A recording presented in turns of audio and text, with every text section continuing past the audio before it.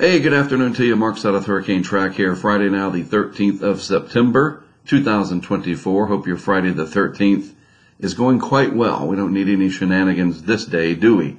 Nope. I'm over in Tallahassee, Florida, making my way back home to North Carolina, where we got to start watching this other system off our coast. We'll get to that. After a very strange Francine mission over there in Louisiana and Mississippi, on Monday, I'm going to produce a special video just going back over all the Francine stuff, and especially about the stolen equipment, a very bizarre situation with that, and I'm going to show you all the details that we know about it. And then kind of like that very popular podcast, Crime Junkie, where they turn everything over to the audience that you know something. Somebody saw something. Let's see if we can figure out who did this, because I bet you somebody caught it on their live stream, in some form or another, and we can figure out who did this and, let the internet do its thing once we figure it all out. And I will also talk about some of the things that I did wrong, mainly just trusting people. Oh, okay. Learn my lesson. But you know what? For today, let's focus on something really, really cool, and that is a major success that we had down in Mississippi with our dual camera systems that we had set up for the storm surge there in Waveland. So this is the first shot. This is the wide shot from our Nest Cam. It's hiding behind the little toolbar there. So this is the wide shot over in Waveland, just down from the Silver Slipper. But what you can't see is there is another camera tucked right over here looking out this way. And it too can stream live. But here's the thing, it can also record to an SD card internally. So we will no longer necessarily need to put out a live cam and a GoPro for fear of losing the network, things like that. That's why we would do that. The network goes down. We use Verizon to stream our stuff. I mean, everybody can figure this out. It's not hard. I'm not giving away secrets here. You got to put in the effort, though. If you're willing to do this, you're going to have to go big or just not do it at all, in my opinion. And we do. We go big. So we tried something different. This is the wide shot, waiting for that storm surge. This is mid-afternoon or so. And then here is the close-up shot. And it is extremely high quality because this is from the chip that recorded in 1080. This camera did not stream live. It was too close to the water, and the signal in this part of Waveland is just not good to begin with. And so the wide camera over here, this is 10 feet up on a pole. So it's got just enough signal to get that bandwidth out, or needed to get the stream out. So this did stream live. It was shown for hours and hours on our YouTube feed and of course on Fox Weather. But this other camera was not live because we just didn't have the bandwidth this close to the water, and the bulkhead there was blocking everything. But it did record, as you can clearly see. So here it is later in the night, probably after midnight or so. Francine is well inland, but the storm surge did come into the Mississippi Sound in this part of Hancock County. And then there's the close-up shot. We've never done this before like this, where we literally juxtapose two different cameras and we switch between them there. This will be incredible for our live coverage in the future.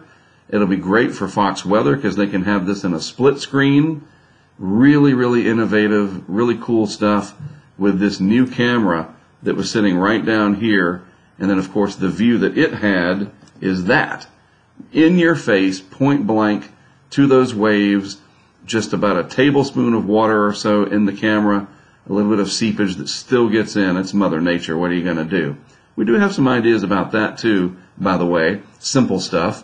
But yeah, it worked. I'm very, very happy about it.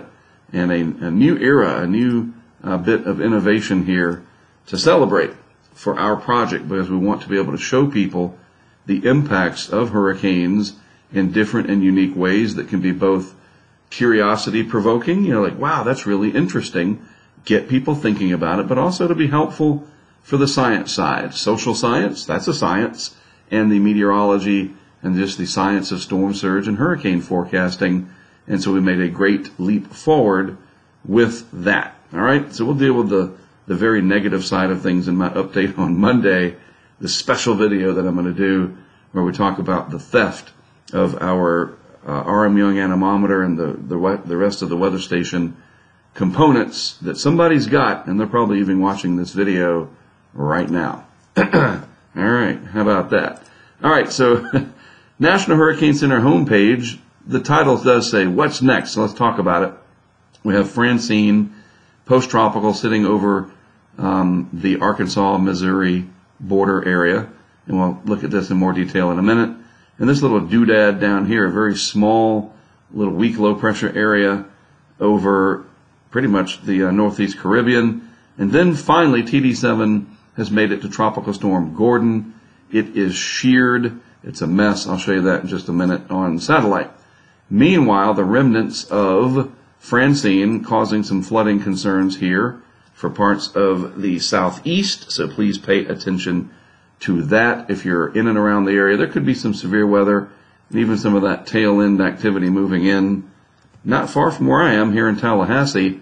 It's a little bit farther over, of course, but maybe some severe weather along the Panhandle area. It is the weekend, so if you're going down to the Florida Panhandle to enjoy the Gulf, just keep all this in mind. Be weather aware. We have to think about the weather and how it can impact us. That is the goal. That's what we try to do here with our project, is spread the best information possible to get people to pay attention. All right, so let's look at it from the satellite perspective. The wide shot, there would be the remnants of Francine. Then there's some of that energy still trying to come in across the Gulf of Mexico. These tropical cyclones are hard to just, get them to turn into nothing. They last and last if they can. Now we've got some energy that's trying to congeal in and around the offshore waters of North Carolina, and we'll take a closer look at that in just a moment. This would be our very small system moving through the Northeast Caribbean, some gusty winds, showers, a couple thunderstorms maybe with that, maybe some tank rain. But you got to watch it if you've got a small boat down there. Those gusty winds could be problematic for you.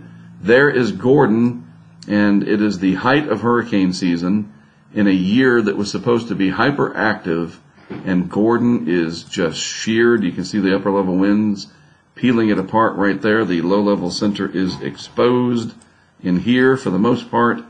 Weird stuff happening that is going to have to be looked at in the longer term. What went wrong? How did the hurricane machine break? Which is great for coastal interests, obviously, but to build trust within science, when you screw up, you have to figure it out and get back on track, and lots of people will be working on that, I assure you. Hey, maybe it's not a solvable problem. Maybe Mother Nature and the weather is just so complex that even when we think we've got it figured out, we don't, and we just have to live with that. I think in science it's very appropriate and, in fact, needed for people to just sometimes say, I don't know. And right now, I don't know. I don't know what happened. But let's look at what we do know. We do know we've got this area trying to come together with possible subtropical characteristics. That's just a label, meaning it's more spread out, the energy's not as focused, that kind of stuff.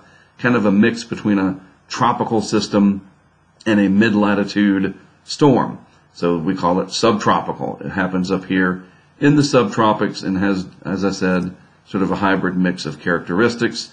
Looking at it on the vorticity perspective, a few interesting things. There's Francine's vorticity signature, what's left of Francine. There's the energy off the southeast coast. This is our little piece of energy in the Northeast Caribbean. And there is the very well-defined vort signature, vorticity signature of Gordon. And we'll watch and see what this does. It'll just kind of mill around out over the open Atlantic, adding a few ace points, and that's about it.